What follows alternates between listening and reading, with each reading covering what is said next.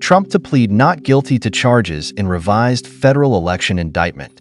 Former President Donald Trump said in a court filing Tuesday that he will plead not guilty to charges related to his actions after the 2020 election in a revised indictment brought by special counsel Jack Smith.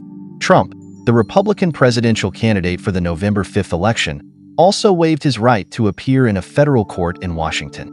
"I authorize my attorneys to enter a plea of not guilty on my behalf to each and every count of the superseding indictment," he wrote, in part.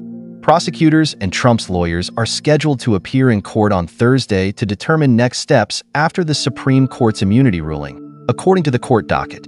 In August, Smith's office revised the indictment after the U.S. Supreme Court ruled in July that presidents should enjoy immunity from criminal prosecution for official acts, sending the case back to a lower court.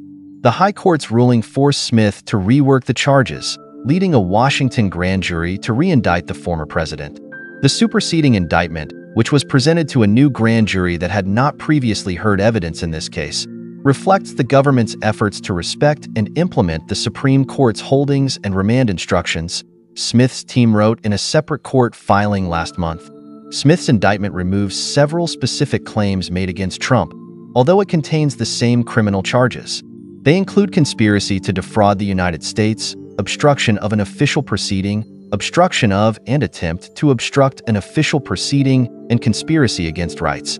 It alleges that Trump acted in his capacity as a private citizen and not as president when he committed the alleged election-related crimes, a signal that Smith believes the High Court's immunity decision doesn't pose a major impediment to convicting the former president. The defendant had no official responsibilities related to the certification proceeding, but he did have a personal interest as a candidate in being named the winner of the election, the indictment reads in part. Reacting to the new indictment, Trump wrote on Truth Social last month that the charges are ridiculous and that the case should be dismissed immediately. "The charges," he wrote, "are an attempt to interfere with the election in 2 months. For them to do this immediately after our Supreme Court victory on immunity and more is shocking," he said.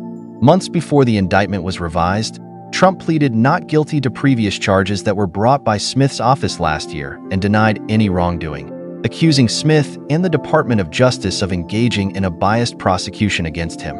In that instance, he appeared in a Washington federal court to enter the plea, but no photography or video footage was allowed inside the courtroom. In addition to the federal election case, Smith also brought charges against Trump in Florida, accusing him of retaining classified documents and obstruction of justice, months after the FBI searched his Mar-a-Lago residence for the documents. A federal judge in July dismissed the case, however, on grounds that Smith was unlawfully appointed by the U.S. Attorney General. Smith has since appealed his decision to the 11th Circuit Court of Appeals and claimed that the judge, Aileen Cannon, misunderstood the process of how he was appointed as special counsel. Trump also faces similar election-related charges in Fulton County, Georgia, although that case has been placed on hold as the former president and his co-defendants appeal a judge's ruling earlier this year that allowed Fulton County District Attorney Fani Willis to remain on the case. They have alleged she engaged in misconduct by being romantically involved with her former special prosecutor, who resigned earlier this year. In September, Trump faces sentencing after a New York City jury found him guilty of falsifying business records in connection to payments he made in the 2016 election. Trump last week sought to have the September 18th sentencing date postponed after Smith's reworked indictment was filed. Reuters contributed to this report.